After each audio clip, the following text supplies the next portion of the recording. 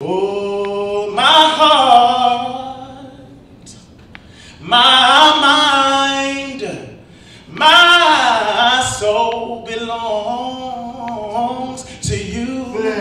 Thinking about my ancestors.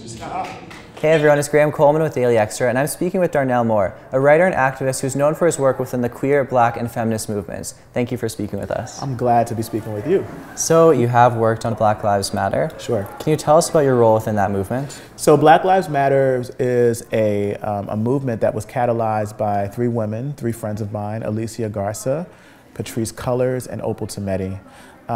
The actual hashtag was created in 2012, and it was created in response to an apparent lack of regard for Black life. That is, whether it's captured on tape or audio or not, we've experienced the continual deaths of Black folk at the hands of police and vigilantes who've gotten off with impunity. George Zimmerman is still free and walking while Trayvon Martin is dead.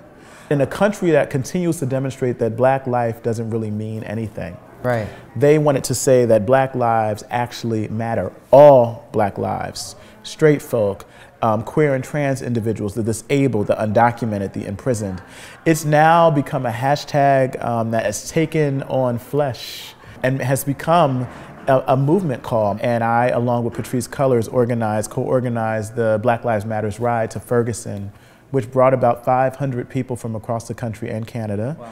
Who drove from as far as LA, drove across the country, or across borders into Ferguson so that we could be standing in solidarity with Mike Brown's family and with others who were interested in ending state violence. Los Angeles is showing up to Ferguson because Black lives matter. Ohio, New York, Tennessee, Connecticut, New Jersey, Texas is traveling to Ferguson, Missouri because Black lives matter. In the age of Oprah, in the age of Tyler Perry, in the age of Magic Johnson, some of us have become well known only because we were killed by police.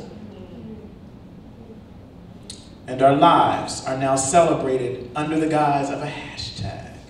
It seems like queer people of color aren't just supporting movements like Black Lives Matter. Now some of them are running them. Do you feel like queer people of color are becoming more valued and visible? So just to, two of the three Black women behind Black Lives Matter identify as queer. Okay.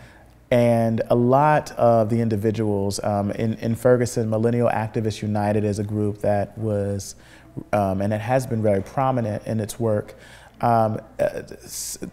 Maybe 3 or 4 of them also identify as queer and are lesbian and are gay. There are a lot of individuals across the country working within various organizations, Black Youth Project, Millennial Activists United, individuals who are not connected to any organizations but who are at the forefront of this work, who identify as queer and trans. And this is no different than any of the sort of movement moments within Black history in the United States. Queer people didn't just show up, trans people did not just show up. What is heralded as the sort of contemporary LGBT movement moment, Stonewall, this is an LGBT movement, but trans folk and gender nonconforming folk of color were pivotal to that. And in the civil rights movement, and prior to the civil rights movement, Black, queer, and trans folk have always, and gender nonconforming folk have always been present. From Bayard Rustin to so many other nameless folk. I mean, Lorraine Hansberry, June Jordan. I mean, I can go on and on with names of individuals who were not heterosexual identified or gender conforming. So what I don't want to do is to sort of create this narrative as if we just showed up.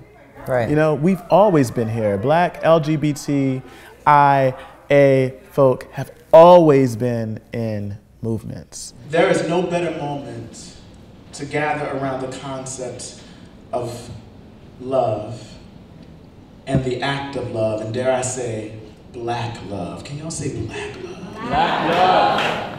It is a moment wherein Black people around the world are constantly on the receiving end of lovelessness. Some of us literally fight to live every day in communities where our queer and trans identities turn us into shooting targets. You've worked on a variety of advocacy projects. What are you focusing your energy on right now? So it's often hard to name one thing, partially because we exist in a moment where, you know, I'm a Black, gay-identified person who lives in Brooklyn, New York, in Bed-Stuy.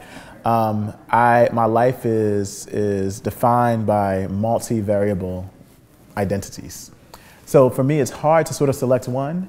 You know, I can't just focus on racial justice without also focusing on justice for LGBTQ people, without also focusing on justice for those of us who are living within urban spaces within America, facing a variety of things like gentrification and economic disenfranchisement. So I would say in a nutshell that what I try to do is to have a very interconnected and intersectional approach to social justice issues, to human rights issues. And that's really what my focus has always been, and what I hope I can continue to be pushed to sort of focus on.